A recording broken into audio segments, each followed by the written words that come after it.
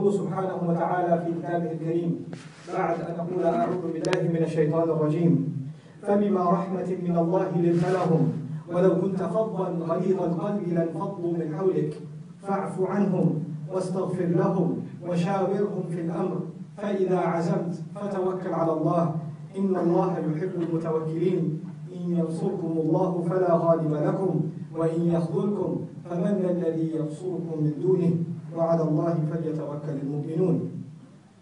رب اشرح لي صدري ويسر لي أمري واحلل عقدة من لساني يفقه قولي. واللهم ثبتنا عند الموت بلا إله إلا الله واللهم اجعلنا من الذين آمنوا وعملوا الصالحات وتواصوا بالحق وتواصوا بالصبر آمين يا رب العالمين.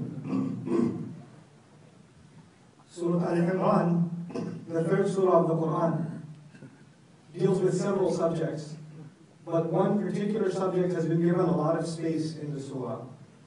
And that subject matter is the accounts and whatever happened in the battle of Uhud. And Uhud, as many of you know, is the second major battle in the Madani life of the Prophet ﷺ. There are a lot of things to learn from these accounts, and that's why Allah dedicates a lot of ayat to this subject. And we know that every ayah of the Quran offers us guidance. So Allah doesn't just tell us what happened, but He tells us what happened and what you can learn from it. What us as Muslims can learn, not just in that particular situation, but what universal lessons are we going to take from that and make our own lives better forever to come. So the Quran is not just a book of history, it's a book of timeless instruction, timeless counsel, and timeless guidance. So it is in that spirit that I want to share with you something very particular that we learn about the Prophet himself, sallallahu alaihi wasallam, in dealing with a difficult situation. How the Prophet ﷺ is being taught himself. He is our teacher, sallallahu alayhi wa sallam. كما يقول سبحانه وتعالى ويعلمهم الكتاب. He's the one that teaches you the book. So he's our teacher. But he himself has a teacher, sallallahu alayhi wa sallam, and that is Allah Azza wa Jalla. And you know the best thing to do as a teacher is to find the right opportunity to teach a lesson. So the opportunity of Uhud, as terrible as it was, and so many of you know the details, and maybe some of you don't know the details of what happened in that battle. I won't give you too many details here because this is not the place for it, but I'll at least share with you some of the accounts so that you have an idea of where we're headed here. It was a tough situation of battle. Earlier on, Allah says, وَلَقَدْ صَدَقَكُمُ اللَّهُ بِإِذْنِهِ وَعْدَهُ إِذْ تَحُسُّونَهُم بِإِذْنِهِ. Allah was fulfilling His promise. When you were annihilating them, you were making them feel the heat of battle by His permission. The Muslims came ready, and they were destroying the enemy on the battlefield, and they were winning. And this is the commentary of Allah Himself, that you were making the enemy feel the pains of battle in the middle of the battlefield. Now, a lot of, in a battle, in a war, there are a lot of different, situations. It's not just one fight going on. There's a fight going on over here, one over there, one over there. There's strategic locations, and every location has its own importance. The Prophet ﷺ had appointed in every major group, a battalion, if you will, of soldiers. Every battalion has their own leader. Because the Prophet himself ﷺ can't possibly lead every group, so he has to appoint, you can call them sub-managers. So if he's the CEO or the general of this army, he has to appoint certain lieutenants in each position. And that's important. And by the way, when you appoint a lieutenant, it means you've given them confidence. And obeying the lieutenant, when a soldier obeys the lieutenant, it's the same as the soldier obeying the general. There's actually no difference. If a soldier says in the army, hey, I don't have to listen to you, you're just a lieutenant, I'm going to go listen to the general, that soldier is actually court-martialed, because that's destroying the discipline of the army. You can't, not everybody can go up to the top. Just like a lot of you work in organizations, you work in corporations, my guess is, and you have a manager. And then you have up above the corporate ladder somebody who's a CEO or a regional director or somebody. People who are in your team, when they have an issue, they don't go to the CEO, they go to you. And if they skip you and go to the top, well, they're destroying the structure of the organization and it hurts the organization itself. It undermines the hierarchy of the organization. To make sure that we understand that as Muslims, the Prophet ﷺ says, مَنْ أَطَاعَنِي فَقَدْ أَطَاعَ اللَّهِ. Whoever obeyed me, actually, the fact of the matter is they've in fact obeyed Allah. There's no difference between obeying me and obeying Allah. وَمَنْ أَطَاعَ أَمِيرِي فَقَدْ أَطَاعَنِي. And whoever obeys the one I appoint. If the Prophet appoints somebody, sallallahu alayhi wa sallam, a lieutenant, whoever obeys him is the same as obeying me. Is the same as obeying me, because that's the chain of command. That's the discipline structure you have to have in an organization. And there's no tougher organization, no stricter organization than the military. The military is probably the most disciplined form of organizational structure there is. And that discipline is critical because it can be the difference between life and death. When a lieutenant tells a soldier, go over there, and he goes 1 foot over this way or that way, it could be the death of the entire command. It could be the death of the entire, that entire battalion. So discipline is of key, like life and death importance in the army. Now, the Prophet ﷺ appoints a number of Sahaba, companions, to the top of a hill, and they're supposed to be in modern, those of you, the younger folks here, that's the modern warfare sniper position. Okay? So they're set up there as archers. So that if the Muslims are attacked, they can keep the security view. They can see from all angles. If the enemy is coming from behind, they can watch out for him. Because the higher position, you can see in every direction. So he appoints them and he gives them instruction. You shouldn't even come down, even if you see birds eating from our corpses. Bottom line. In other words, no matter how bad the situation gets on the ground, you shouldn't come down. And the instruction, even though the Prophet himself gave these instructions, sallallahu alaihi wasallam, he left somebody in charge. He left a lieutenant behind. When the Prophet leaves, who's in charge? The lieutenant is. Now, it looked like, according to what Allah says, it looked like we were destroying the enemy. We were destroying the enemy.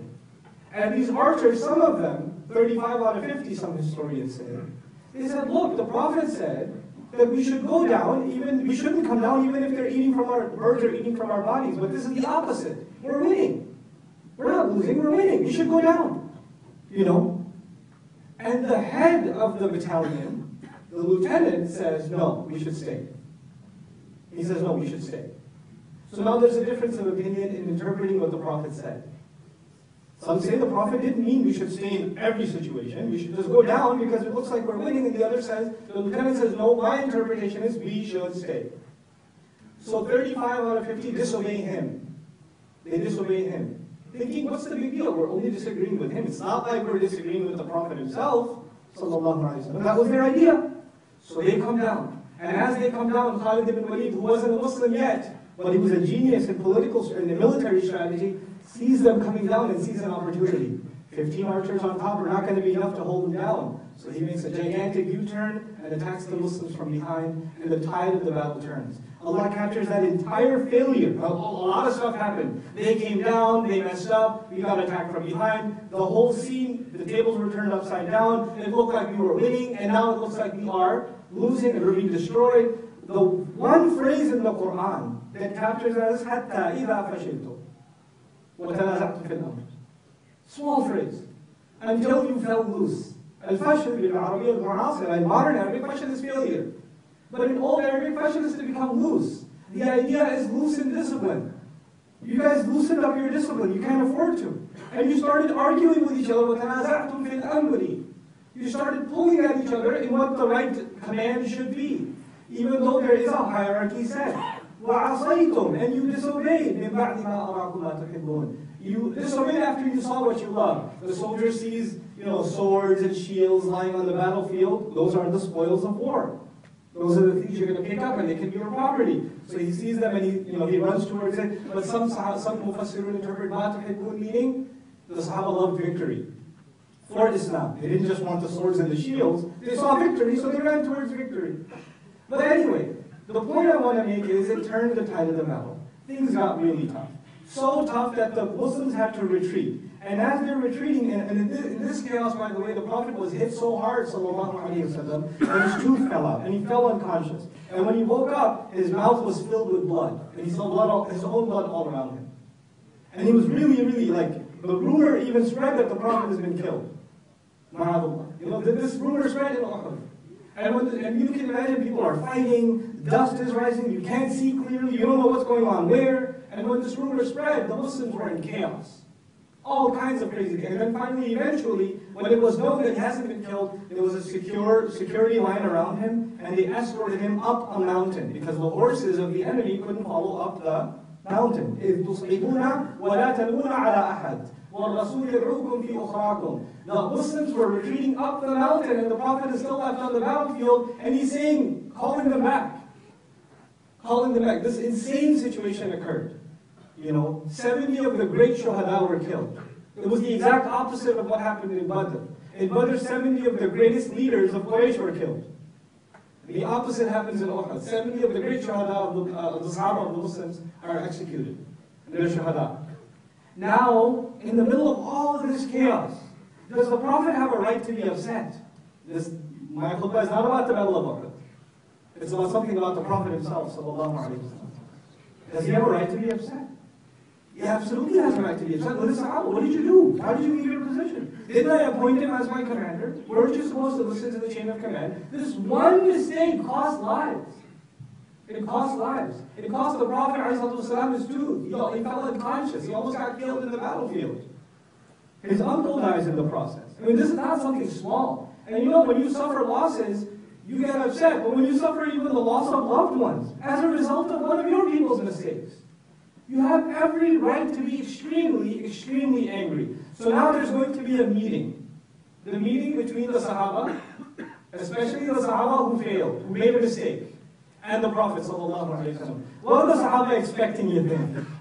Oh man, that's not a meeting you want to go into. That's not you have a lot of you work in corporate. You have a project due. You missed the date by like 3 weeks, and you're being called to the office. You know what you feel like? Oh, it's not going to be good. Some of you are students. You don't hand in your paper, and the teacher says, "Can I meet with you after class?" How your heart gets overfilled. Like, oh my God, my life is over. This overwhelming feeling. Now imagine these Sahaba have to go meet with the Prophet ﷺ. But before they meet with the Prophet ﷺ, Allah Azza wa Jal tells the Prophet ﷺ how to deal with them. That's the ayah I want to share with you. This is leadership. Leadership in tough situations. فَبِمَا رَحْمَةٍ مِّنَ اللَّهِ لِنْتَ لَهُمْ. And it is especially because of the incredible mercy from Allah that you are lenient towards them. There's some things that the English translation of the Quran just can't capture. لِنْتَ لَهُمْ فَلِنْتَ لَهُمْ بِمَا رَحْمَةٍ مِّنَ اللَّهِ. هذا هو الترتيب العادي باللغة. The normal sequence is you say you are lenient towards them because of Allah's mercy. But in Arabic, when you say فَبِمَا رَحْمَةٍ مِّنَ اللَّهِ, then you say لِنْتَ لَهُمْ. What that means is it is an unusual mercy from Allah. This is not something normal. No normal leader can do this. But you are the messenger of Allah, sallallahu alayhi wa sallam. You enjoy a special mercy from Allah, and that's when the ma is before, and then there's the ma. Because in Arabic you can say فَبِرَحْمَةٍ مِّنَ اللَّهِ. Allah says فَبِمَا رَحْمَةٍ مِّنَ اللَّهِ. The ma is called ma ta'ajjub. It's shocking how merciful, how powerful the mercy of Allah is on you, the Prophet ﷺ. It is such a huge mercy on you. What's that mercy? That when you deal with them, لِنْتَ لَهُمْ, you are lenient and soft. You don't even come across as upset. You're talking to these Sahaba that cost lives. And you're going to deal with them, and they're not even going to feel like you're angry. لِنْتَ لَهُمْ. You're lenient towards them. You're soft towards them. SubhanAllah. That's a very difficult thing to do, especially in the battlefield. Now, we're talking about the battlefield and leadership in the battlefield. Before I go on with the rest of the ayah, which is incredible, really incredible. All of us, we have to understand, if I ask a question, you're not supposed to answer questions during a khutbah, but I'm asking rhetorically. How many of you are in leadership positions? You know the answer? All of you are. All of you are. A father is in a leadership position. And a manager is in a leadership position. A mother is in a leadership position. An older sibling is in a leadership position. Even the youngest sibling has other people in his class in school that are younger than him. He's a role model whether he realizes it or not. And as Muslims, Allah has put us in leadership positions because we're supposed to be examples to others. All of us are in leadership positions. So when the Prophet is being given instructions, sallallahu alayhi wa sallam, in the role of a leader, and he's being told how to deal with disappointment, how to deal with people that have failed you, how to deal with people that didn't do what you asked them to do, that have made you upset, that have caused you harm, then we have to take these instructions not just something for the Prophet himself, sallallahu alaihi wasallam, but what kind of leader am I when things don't go my way? In the college there's an MSA, and the MSA president says, please make the flyer and have it printed by this day. And the guy says, I forgot, I had a midterm, And of course, there was a finals game last night, so I couldn't find the time to make the flyer. And he gets really angry, bro, come on, man, I relied on you. The event is in like 2 days, you haven't made the flyer, what's wrong with you? No. This is a volunteer. He doesn't need your attitude. You need to learn from the Prophet's leadership, sallallahu alaihi wasallam.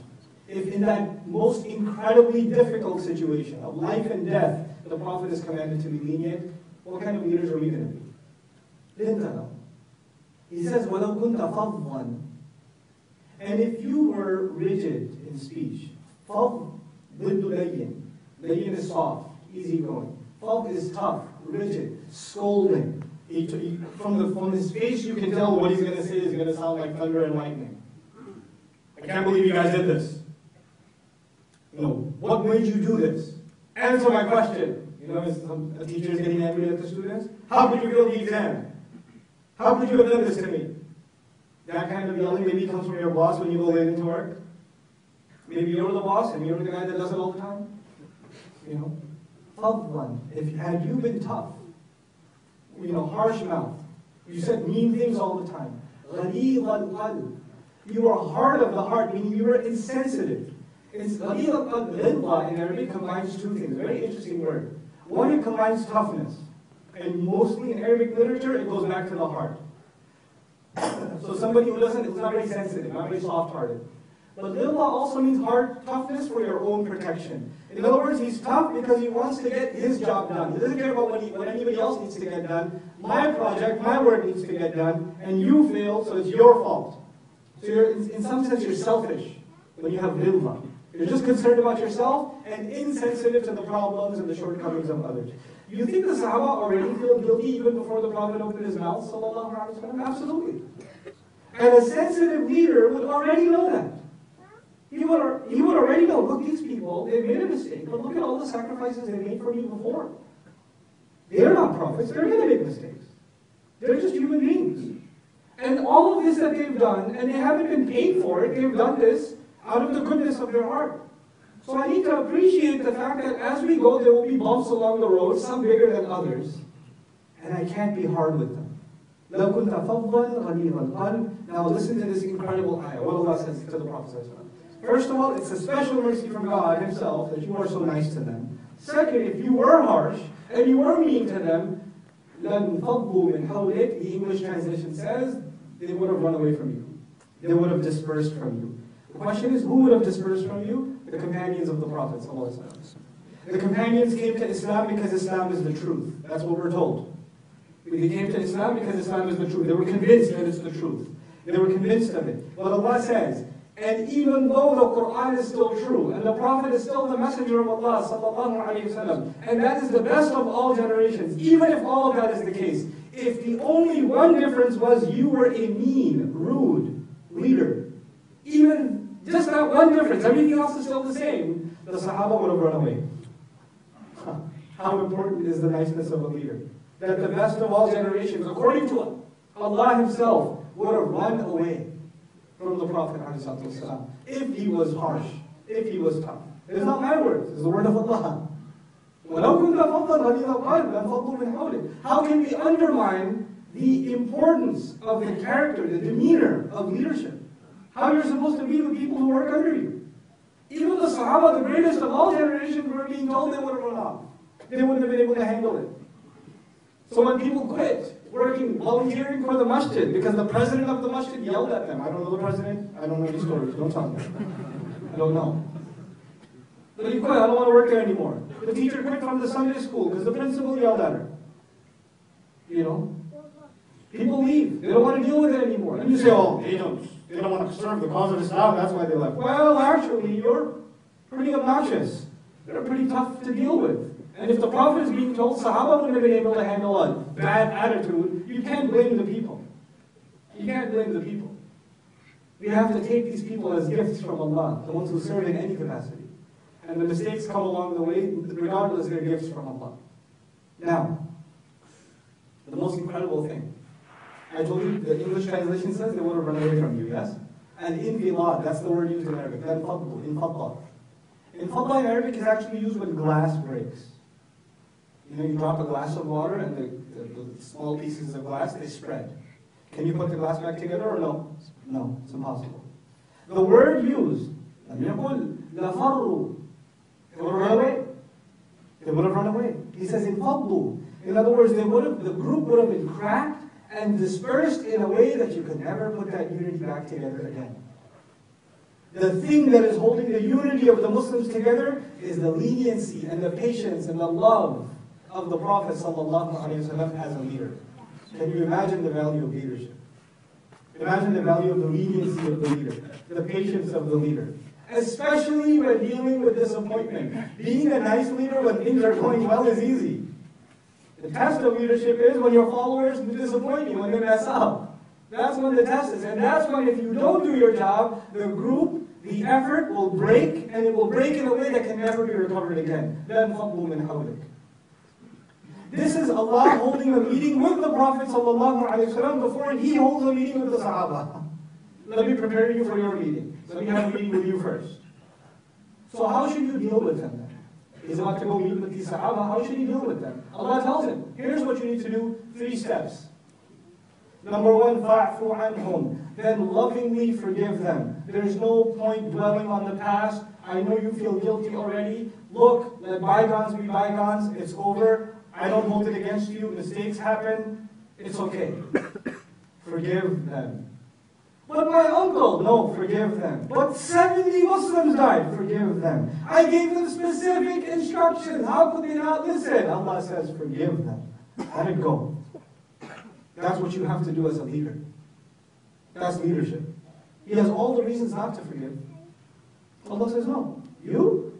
Because it's a special mercy from Allah. First thing, fa'fu an. And al-afu in Arabic, let's say al-afu inda al-maqdira. Right? Forgiveness is with the one who has the nobility, the dignity, the ability to do so.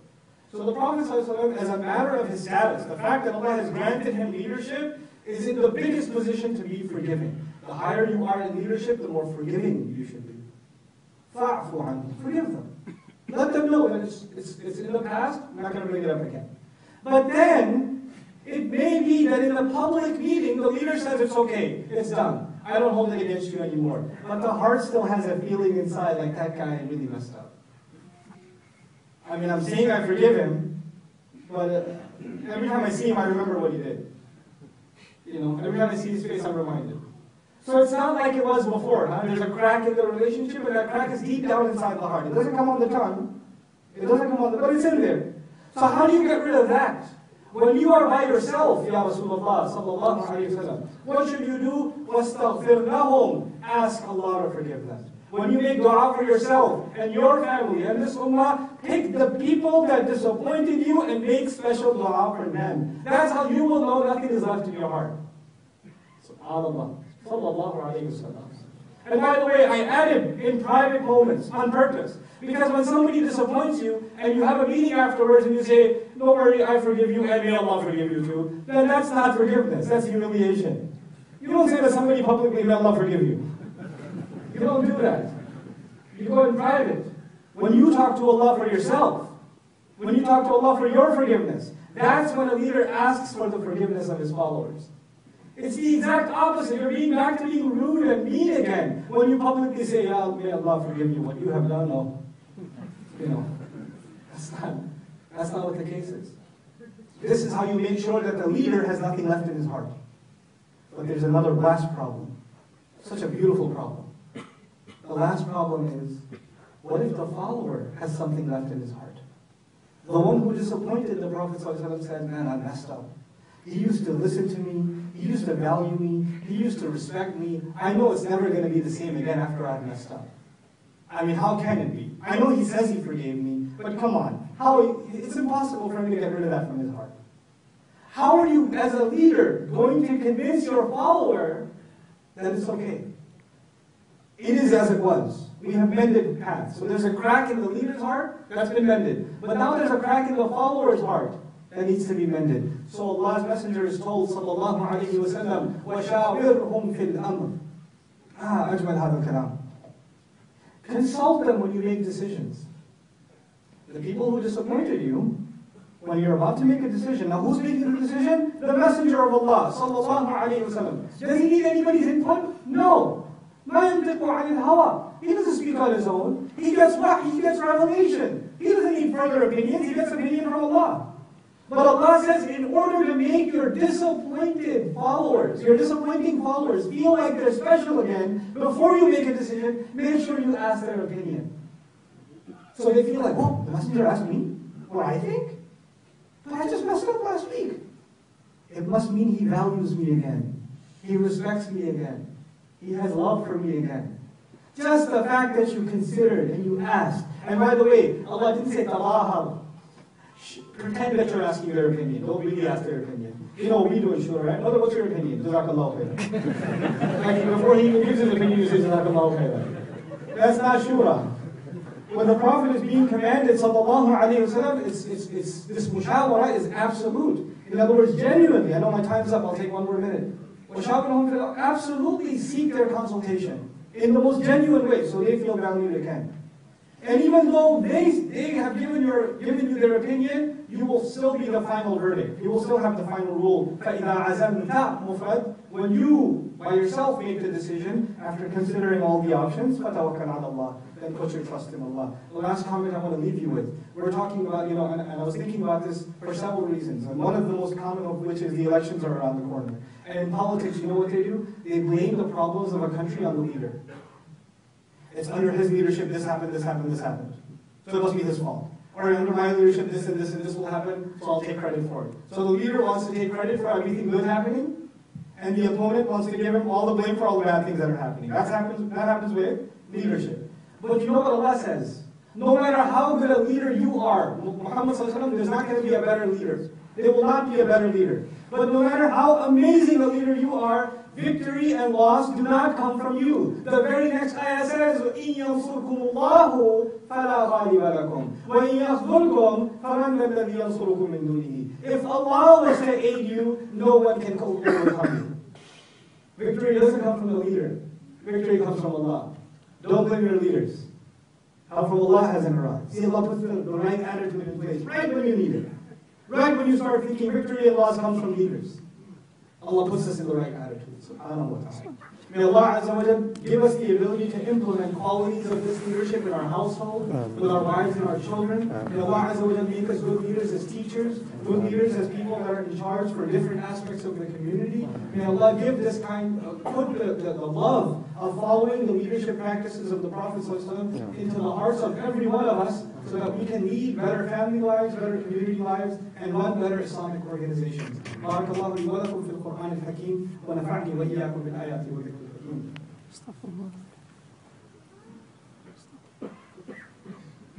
الحمد لله وكفى والصلاة والسلام على عباده الذين اصطفى خصوصا على أفضلهم وخاتم